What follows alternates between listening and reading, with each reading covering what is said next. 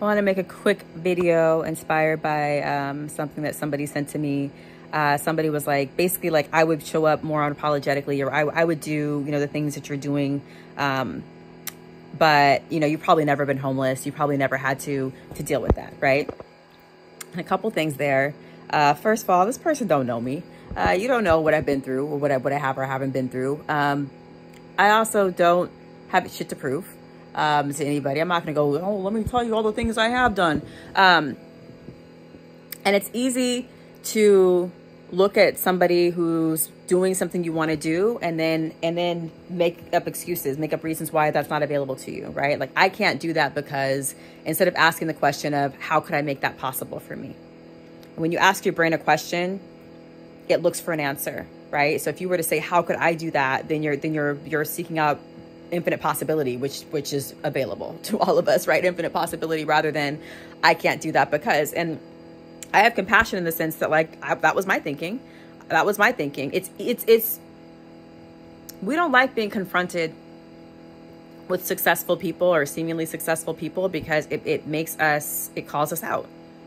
Like, I felt that way when I would see my friends like publish a book. I'd be like, well, when are you going to publish your book, right? Like, it calls us out, but I don't need to be like, well, I can't publish a book because I can publish a book, right? And so I choose to see when other people are winning as that's available to me, rather than finding reasons why it's not available to me. I say that's available to me. The person who said this to me has lighter skin than me. I could certainly be like, well, shit, you have light skin privilege, or, they may even not be black. I'm not even sure. But, like, you don't deal with anti-blackness. We can all come up with reasons as to why we're not being successful. And ironically enough, the time that I was worried about being unhoused was when I was employed.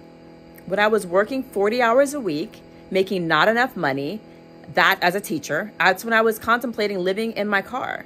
And it was because I knew that my way of living was not sustainable. That is what motivated me to start my own business. I said, either I start my own business or I'm screwed anyway. I'm screwed anyway because teaching is not sustainable. It's a terribly abusive, exploitive job. It's highly unrecommended. It's highly recommended unless you can do it on your own terms. I still feel like I teach, but now I teach on my own terms. So I just want to make that point.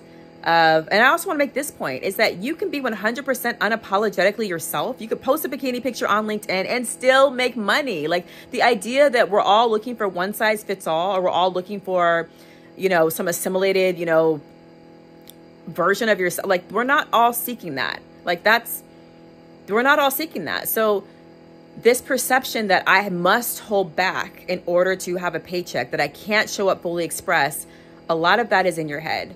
And yes, there's going to be X percent that's not going to fuck with you. So what? You don't need everyone to be down with you, right? You just need the people that you roll with, the people that you rock with, like your people. You're looking for your people. And the more that you are 100% yourself, the more your people can see you. And I'd rather be loved or hated for exactly who I am than some perception of who you think I am, right? And what I get told over and over again is, you're so refreshing. You're a breath of fresh air. And that is because, in general, people are faking the funk. Like, and I get that, like, we feel like we have to, blah, blah, blah. I understand the patriarch, white supremacy. I understand all the things. But bottom line is that people are not showing up authentically. They're not showing up as themselves, or showing up as some version that they think is going to be acceptable, like the acceptable version of them, the watered down version of them. And I just can't emphasize enough. You can show up as yourself and be loved and compensated and taken care of, and you don't have to keep acquiescing.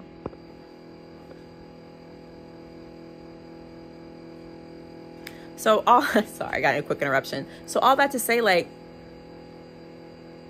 don't make excuses. Don't look at people and decide that you can't have what they have, and decide that, like, just self-reject, right? Like, you can do anything that I'm doing. I'm not special. I can't emphasize that enough. And I understand that, like, I'm trying to wake people up. That is my point with my post. I am trying to get you out of the matrix. I'm trying to get you to realize you're in the matrix, and that there's a better way, and that we don't have to spend all of our time fulfilling somebody else's dreams and hopes, making not enough money, when we could be banking on ourselves and showing up fully expressed and being fully, authentic. Like, I am more concerned about disappointing my ancestors, the spirit guides, God, and living a scared life where I was more caught up in what people thought of me than what I thought of me or what God thought of me or the ancestors thought of me. And what I was told is that the mission that I'm here to do is I'm here to teach. I'm here to teach boldly and unapologetically and to just go do the things. And it's not going to be perfect, and it's going to be messy. And so what? Right? I feel like so many of us are scared to just go for it because we want it to be perfect and we want it to not be messy, and it's going to be messy and it's going to be imperfect, and you can still live your best life, like failing your way through it, right? Like making mistakes with all my typos, with all my terms that y'all are like, well, that's not the right term. Like whatever, I'm still going to put it out there. I'm not going to wait until I get 100%, approval rate from the masses, until the masses are like, yes, Charla, we like this post. We all agree. Like, I would actually be really upset if you all agreed. I'm like, no, it's not controversial enough. Like, we're here to be fully expressed. And I encourage all of you to be 111% you. I truly believe that I am God manifested as Charla, and that God gets the most joy out of me being unapologetically me, because my people can't see me and can't recognize me unless unless I'm showing up as myself. So I'm all for being loved or being hated for exactly who I am. I do not want any type of inauthenticity. And I encourage other people to live unapologetically, in your truth, and see what happens. I'll tell this quick story. I love this story. Prince was opening for U2, right? The band U2. He was unknown, and he came out in his Speedos for U2's audience, right? And the U2 audience booed Prince off stage. And the next night he was opening for U2 again, and he came out again in his Speedos, and again he was booed off stage. Now Prince could have conformed and put on pants and taken off his eyeliner and not worn like assless pants or high heels, but then he wouldn't be Prince. Prince had to find his people. He had to find his audience. He had to find the audience that was going to be like, hell yes, you look great in those Speedos. We love it, right? So that's my thing, is like, U2's audience is not going to like me. That's all right. U2's audience is not going to like you. You have to find your audience. Find your people. And you can't do that unless you're going to come out unapologetically in your Speedos, all right? Come out in your Speedos and find out who's cheering for that shit. Those are your people. Rock with them. Bye.